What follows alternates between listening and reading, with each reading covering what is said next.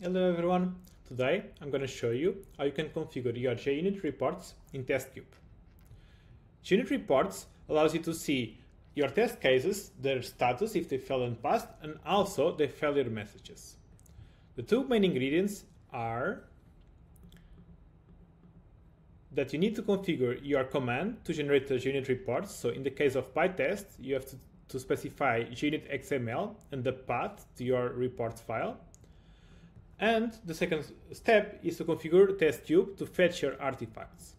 So here you just specify that you want this report to be generated, and then just tell Testkube to fetch it.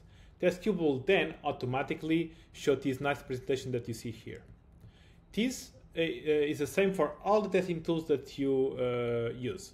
So for example, if you use Playwright, you just have to configure Playwright to generate a JUnit report, and then of course you have to put it in the folder that you want, and then just tell Testkube to fetch those artifacts.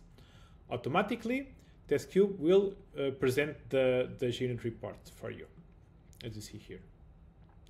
In the case of Postman, also in a similar way, you can just specify the flag to generate the JUnit report, and then again just paste these artifact lines to just Testkube to fetch the files, source them for you, and then present it here.